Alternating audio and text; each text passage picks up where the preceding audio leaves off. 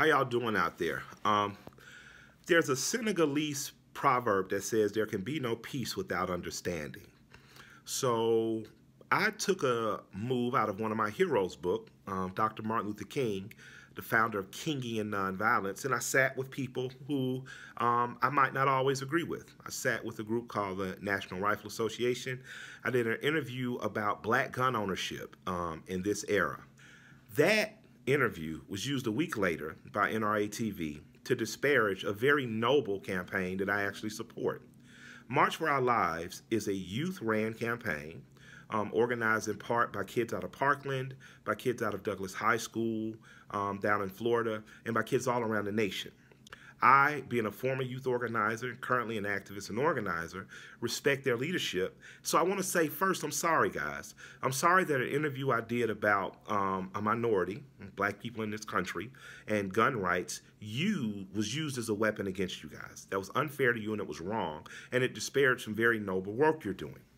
The work you're doing is self-motivated, self-initiated, and it's noble. I think you should be doing this. As your ally, and I am your ally, young people, I want to say that many of the people I organized with were at that march, whether it was ending racism or ending classism, or many of the people that agree with some of the social ideas like free health care, fair wages, fair earning for women, gay and lesbian rights, black rights in particular, around community policing and black men, all those things, all those people made up that march. I'm a friend and advocate to you all. The young people especially who are self-motivated, self-organized, I'm an ally and an advocate for you always.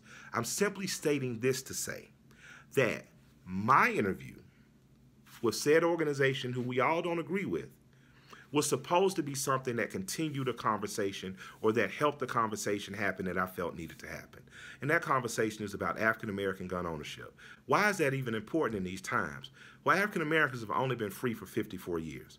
Up until 54 years ago, we were in virtual apartheid, and some would argue that we still are today. Because of that, some of our nuances are subtly different than allies we have, and we have to always remember that in our allyship, we still have to make sure that there are certain rights and demands that we make for us in our community. That's all my interview was about. It was not in contrast to your march. It was done well a week before your march. It should never have been used in contrast to your march, and I think it's wrong. To the young people that worked tirelessly to organize, I'm sorry adults chose to do this. I'm sorry NRA TV did that. I'm sorry that adults on the left and the right are choosing to use me as a lightning rod.